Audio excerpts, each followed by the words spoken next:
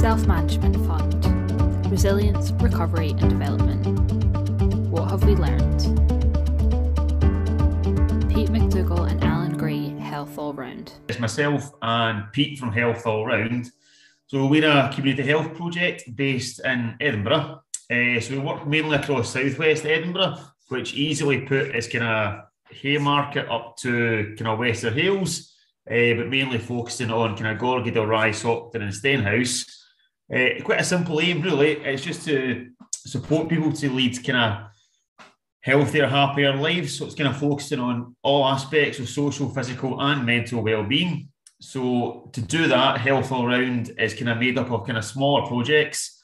And as you'll see there, there's a list there. So we've got Heads Up, which focuses more on mental health. So kind of counselling, CBT, and then obviously one-to-one and group work. Active Steps is my kind of remit. So it's more focusing on physical activity. So it's a range of kind of exercise classes, to one activities, walking groups, and then also healthy eating tagged in there as well. Good Morning Gorgie focuses more on kind of older adults. And again, it's kind of social activities as well as physical activity in there as well. Grow and Create is more about kind of reading and writing groups and art groups. We've got a Polish link worker who kind of focuses more on the Polish community in Edinburgh.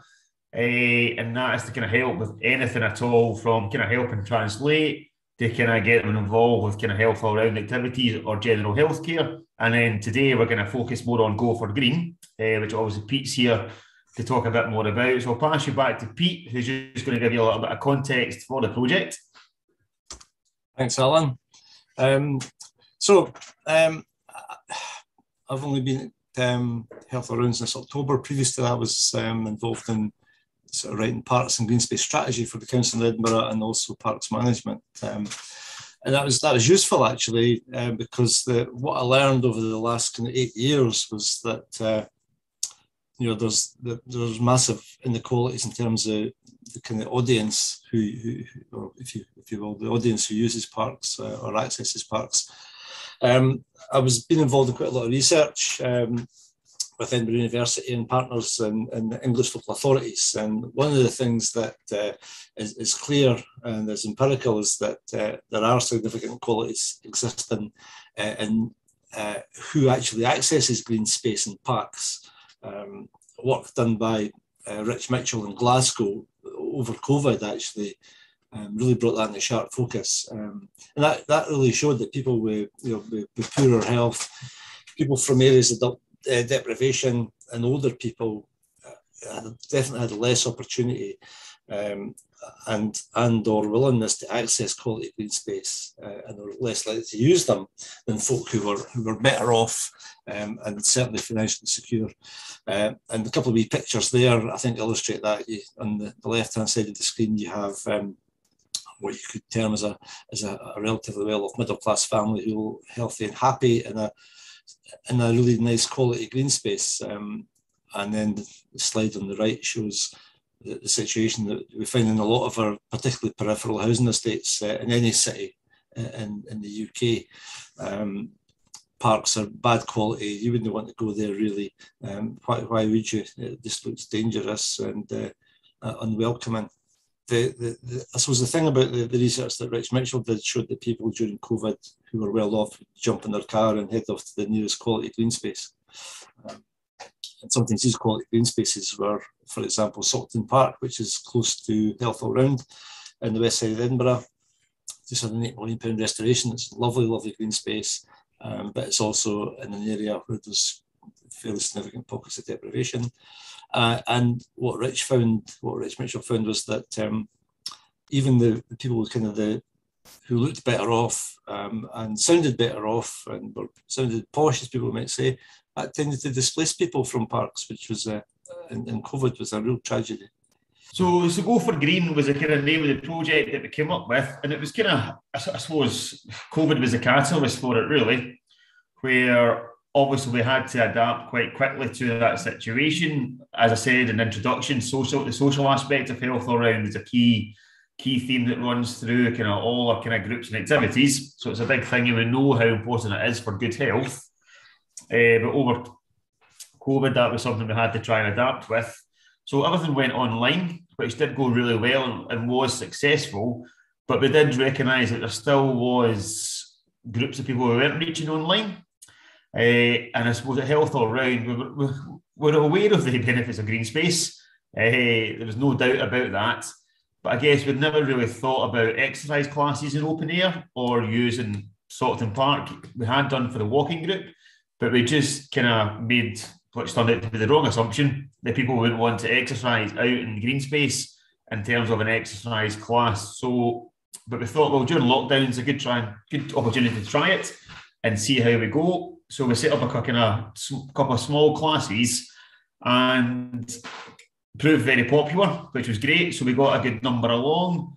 And then from there, as we started to kind of get feedback and evaluation, again, whilst the exercise part was important and people were benefiting from it, basically everybody accessing the class at long-term conditions.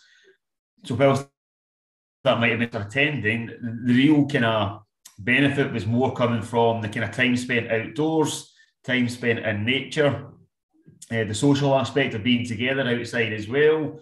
We found even out with the people attending the class, people were then a bit more likely to access the park as well. So it just seemed to be a whole range of benefits. So we kind of backed up what we kind of knew, but I guess it's harder to ignore it when it's actually part of the project. So that was where we decided to try and build on this kind of piece of work and incorporate green space more into all health all round activities, and certainly focusing on people with long-term health conditions and people in the immediate area, because we are funded to work in kind of the areas of deprivation. So that was where the Go for Green idea kind of all stemmed from. And that's what Pete's been working on and continues to work on, and is developing the project into how we kind of want it to be, and hopefully kind of have that impact that we're looking for. So Pete's just going to take you through kind of the direction of the project and what we're actually now beginning to deliver on. So it's funny here, the Go for Green coordinator, that's me. I suppose that, like Alan said, they've done such an amazing amount of kind of groundwork in this, made my life an awful lot easier. So I've just, pretty much hit the ground running. In my previous job, we worked along with Health All Round and done a pilot for a thing called Green Heart Parks, which is an idea I came up with when I worked with the council. And the council's still mulling that over and working with academics, developing what they think it might be, whereas thanks to the Alliance, Health All Round is able to just take the idea and run with it, and that's exactly what we're doing. So I've been developing that, none of this has been unexpected to anybody, but, a range of groups, walking groups, winter and spring wellbeing, walks and talks in parks. Alan and I are working on a walk with a doc, which you're going to hear quite a lot about in the future. I think it's an international idea, which basically is a walk with a doctor in a green space, which is really cool. And they start off with a sort of a 20-minute talk on a theme. We're going to look at probably diabetes, and then go for a walk in the park, and then have a cup of tea or coffee at the end and a chat. We've got ecotherapy groups going, which is mindfulness in nature, which resonates with stuff from COPE earlier, which was that works incredibly well outside. I've been in a few of the sessions, and it's a good way to relax when you're at your work, for sure. Like Alan said, exercise classes in the outdoors. We're moving lots of other stuff, writing, art, photography groups, etc., into parks and green spaces when we can. I've got a new men's green shed group starting next week, which is it's a men's shed group without a shed. The shed is the great outdoors, and that's the green bit of it. Again, this is a pilot, it's an experiment, we'll see how it works, but it's proven pretty popular at the moment. It's got quite a lot of folk interested in coming along. Again, in the Green Heart Parks idea, we'll just run stuff right through the summer and into the late autumn at least, on interest and fun activities which help people connect with the local park. And also the great spin-off a lot of this is it's attracting new people to Health All Round, ones who previously might not have used their services. Once they come along to some of the Go for Green stuff, they can then move into some of the other services that we provide, which is good. And one kind of final thought is none of this is new. a lot of what all of us do isn't new. It's building on stuff that's been around for a long time, and we're finding, ways to make a lot of this stuff more relevant or work better in the modern world. So this is a guy who's a big hero of mine, John Wilson McCarthy, who was the superintendent of parks and from 1906. I think he started with the parks in Edinburgh. So he's in the Edwardian, and a lot of his thinking was based on the kind of the late Victorian ideas about health and society. So he wrote in 1923 in the Royal Caledonian Horticultural Society's journal, and he said this, and it's still the language is old-fashioned, but it still holds true for today, I think. If the city is to be beautiful, it must be healthy, and health is bound up with individual happiness. But how are we to bring into being a beautiful and healthy city with a well-organised community and all the pleasant things associated with it? An ideal city should be well composed, have the greatest degree of order, with ample space, so that there may be healthfulness and plenty of light and air for all classes, according to their circumstances and requirements. I think that's what we're trying to achieve at Health Around right now. Thank you.